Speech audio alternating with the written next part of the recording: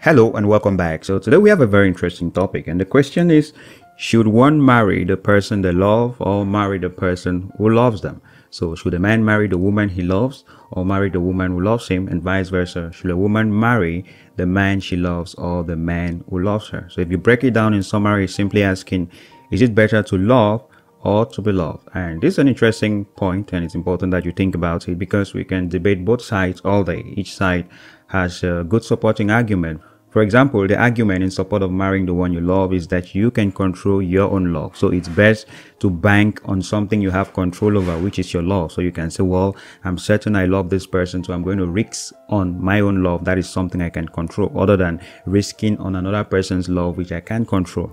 While the argument for marrying the person who loves you is that you already have the guarantee that this person loves you. So before you're risking your own love, you already have that assurance that, okay, this person loves me, so I can go in risking to also love them, so I marry them. But then, what does the scriptures teach? And what do you choose? Do you prefer to love or to be loved?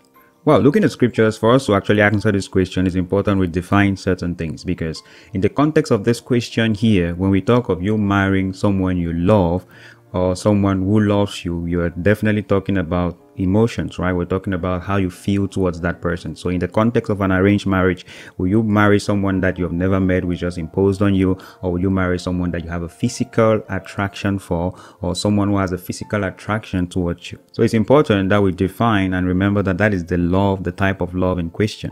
So then, what is the answer from the scriptures? Well, this is a bit shocking, but I'm going to tell you it. Nowhere in scriptures are we told, whether as a man or as a woman, to marry the person you love. Check it. All through scriptures, the only instruction we get as far as concerning marriage is that you should love the person you married. As far as looking for the person to marry is, there is no incentive of whether you should love them or not. This is critical because God understood, first, one, the context of the time, arranged marriages, and two, the context of salvation, that many people will come to Christ already in some form of marriage. So would you now say, my spouse doesn't believe in God, they are a sinner, so I'm going to leave them, I don't love them, I'm going to go and marry someone I love? Wrong. You're supposed to love the person you're married to. And this is also why it cancels a whole ton of the divorce excuses or explanations people give. I just don't love him anymore, or I just don't love her anymore. So we are going to separate so that I can find someone I love and marry them. That is wrong. That's not what the scriptures teach. You're not supposed to marry someone you love. You're supposed to love the one you're married to. How you got married to them is not very important to God. And the reason is that when we look at scriptures in Ephesians 5 verse 22 down to 25, and if you even go right down to 33, you understand God's principles for making marriage work. And the principle for men, God says, husbands, love your wives. It's not your fiance, your girlfriend. Husband, love your wife. And the women, wives, submit to your husband.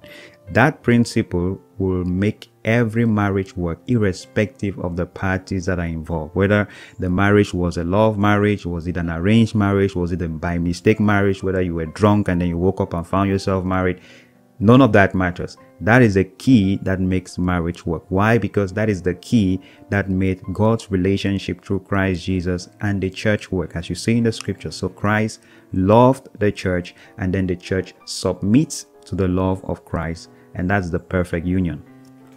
I know that's a little bit difficult to swallow, but if you have the scriptures, if you have a scripture that tells us you should marry the person you love, in other words, the person you're attracted to, or you have feelings for, or you like, or you fantasize about, and all of those things, then drop that scripture below and I'll be happy to read that. But I can't find that in the Bible, and the only thing I find is love the person you're married to.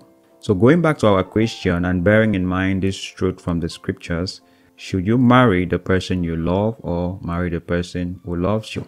First off, in light of God's word that we've just understood, the question in and of itself is invalid, because it doesn't really matter whether you're marrying the person you're attracted to or marrying the person who is attracted to you. If you respect God's principle, the marriage is going to work. But if we take a shot at that question, then looking at Ephesians 5 verse 22 to 25, then the answers will be different for men and women. Since men are called to love their wives, then we're going to say it's best for the man to marry the woman he loves, because that is his ministry, to love. And for the woman, she's called to receive love, to submit and receive love. Therefore, it's in her best interest to marry the man who loves her and not the man she loves. So there we go. Who should love more in a marriage relationship? The husband. He's the one called to love. As a matter of fact, when we look at scriptures, the woman is not even called to love. She's called to submit, to receive love. Submission simply means allowing yourself to be loved. As a church, we submit to Christ by allowing ourselves to be loved by Christ. And how does Christ love us? We saw in that scriptures in Ephesians. He washes us, he cleanses us, he takes care of us, he provides for us, he protects us. And that's what the husband is called to do for the wife. So that is it. Do you agree or do you disagree? Or do you perhaps have a scripture that tells us to marry the person we love? Then drop that below. I'll be happy to read that. So in conclusion, if you're in a difficult marriage, don't think maybe I'm in a difficult marriage because I didn't marry the person I love. This is not the woman I always wanted to marry. I just married her because they put me pressure and I had no one else. Wrong answer.